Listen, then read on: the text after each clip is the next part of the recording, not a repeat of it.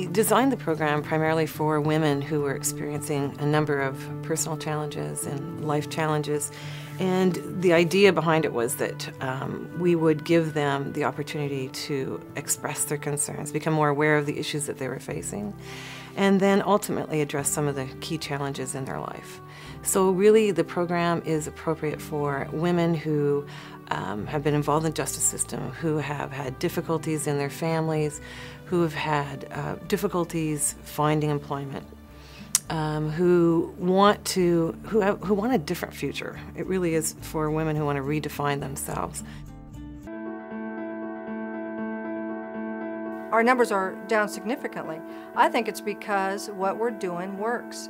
We have placed more emphasis on reentry in Iowa in the last couple of years, and we're just now starting to see the results of that.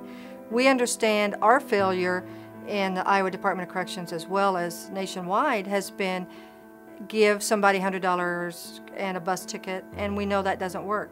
So now we place a lot of emphasis on reentry so that we have the women set up, housing, jobs, support, all those kind of things when they get out so they can succeed. And I think that's why our numbers have decreased. Plus we're giving them the tools that they need so that they don't return.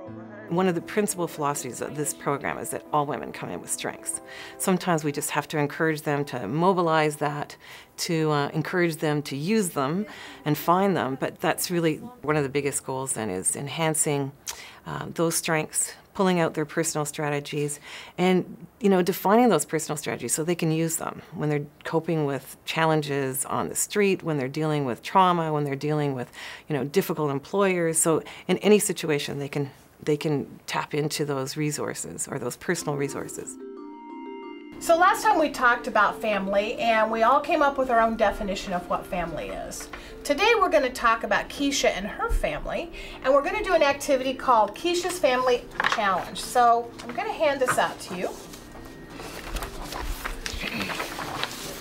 And the top part here is we're going to read a little bit more about Keisha. You remember Keisha from all the other things we've read about Keisha. We've read her story. We've read about her in different contexts. Is anybody willing to read Keisha's blurb at the top? Danny? Keisha's Family Challenge. Maybe you remember my story. All my life, I have told myself that I'm not going to be like my mother. A big part of the success of Moving On is that it teaches women how to work through challenging situations. The stories of 3 fictional women, Lucy, Maria, and Keisha, are used throughout the program as a springboard for discussions and to encourage problem solving.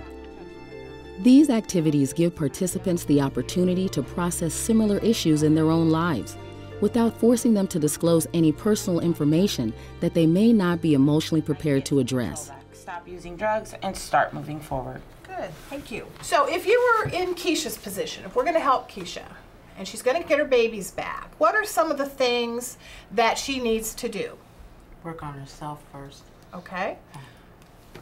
What kind of things does she need to do working on herself? What specifically does she have to do? Think back to when we set goals and how we want them very specific and concrete. What things, activities? She can do counseling. Take parenting. She can take parenting counseling. Treatment. Parenting classes. And parenting classes.